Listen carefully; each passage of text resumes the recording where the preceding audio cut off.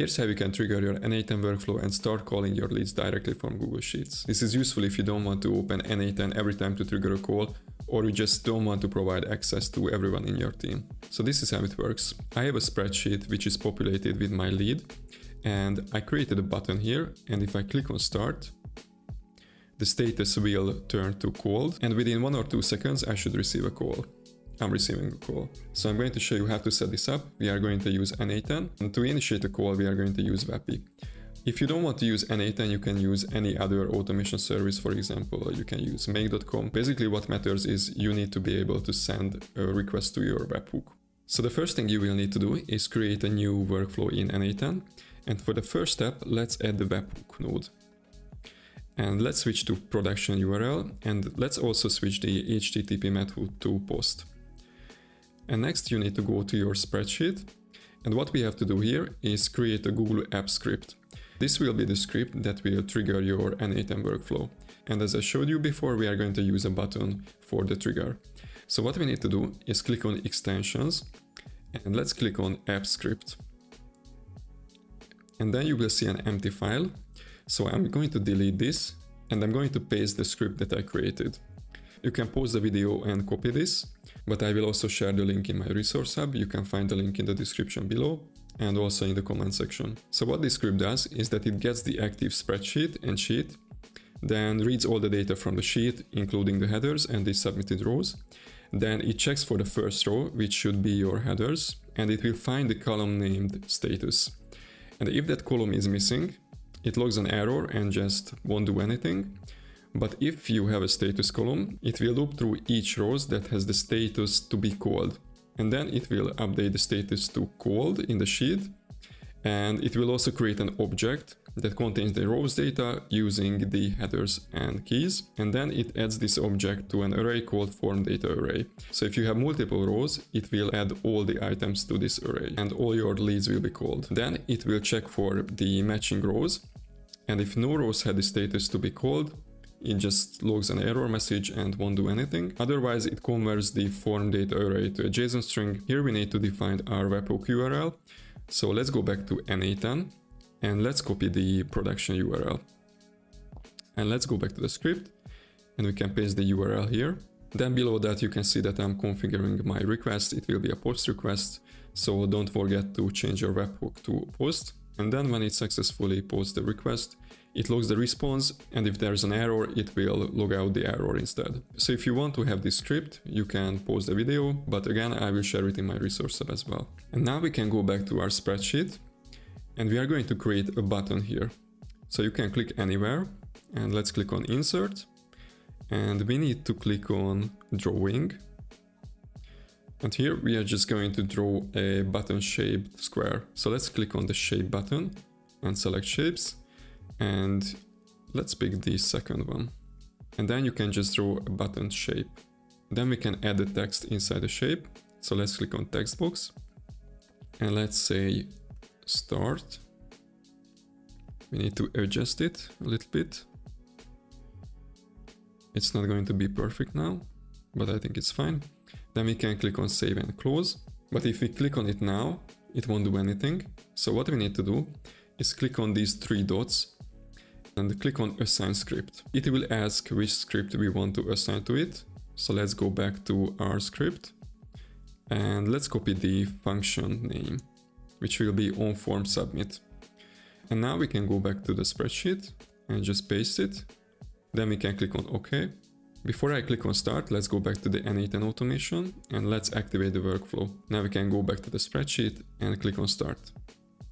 It will ask you to authenticate your account. I already did on mine, but after you authenticate, you will be able to click on this button. Now we can check if the data went through.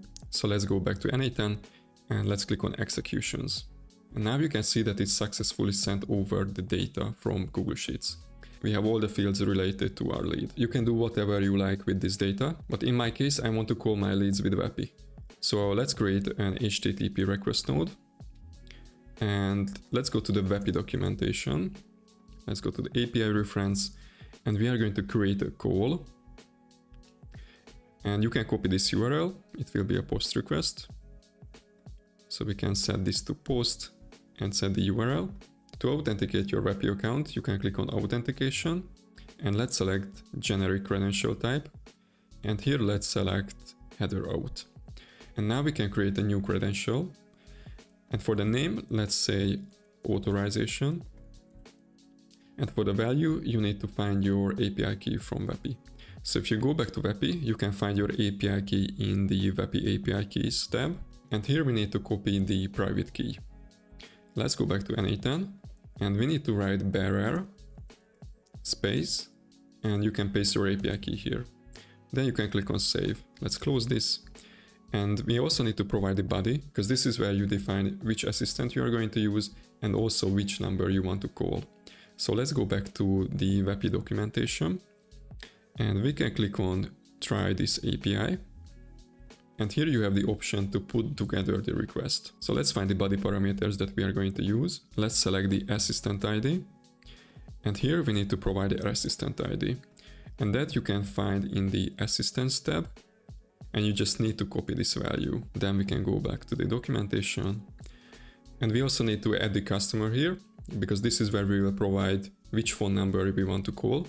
So let's find the customer, and we need to add the phone number. So let's open the optional properties, and let's find number. I'm not going to add any value because I will populate this in n8n. And we also need to provide which phone number we want to use. And for that, let's click on optional properties, and we need to find phone number. And now on the right side, you will see the JSON that we will need to send with the post request. So let's copy this JSON, and let's go back to the n8n workflow, and we can change the specify body to using JSON. And now we can just paste the JSON here. Now we can close this. And we will need to have the customer's phone number. So what I'm going to do is go back to the executions tab, and I'm going to grab the data that we received previously from the spreadsheet. So you can just click on this copy button, and let's go back to the editor and click on edit, and let's paste the value that you copied previously. And now we can click on save, and now the data is pinned, so we can use this value to test it out. And now we can provide a phone number. Let's switch to expression here. And now we can drag in the phone number that we received from the spreadsheet. We need to provide the phone number with the plus prefix. You can notice that I don't have it here, so I'm going to add plus. And now you need to provide your Twilio credentials. You need to provide your Twilio account SID and your Twilio phone number. And once you did that, let's click on save. And I'm going to click on test workflow. And it looks like it gave us an error because we didn't provide the Twilio auth token. So let's go back to the Vapi documentation, and let's select Twilio auth token. And now we can copy this, and we can paste in the HTTP request node. So let's find the phone number object, and we can paste in the Twilio auth token. And once you filled it in, you can click on test tab. And now it's calling me. So let's test it out. Let's click on save and go back to the spreadsheet, and we can delete the status. And now if I click on start, I need to wait 1 or 2 seconds. And the assistant is calling me. And this is it. It's quite simple, but it's very useful if you don't want to open n8n every time to trigger the call. And you can use this for any kind of automation. It doesn't have to be an outbound call. For example, it's great if you want to enrich a lead by just pressing a button, or you want to scrape a website. The possibilities are endless with this, and I think it's super easy. If you want to learn more about n8n or Vapi, you can check out my channel. I have a lot of tutorials about AI automation and AI voice agent development. Thank you for watching. See you in the next video.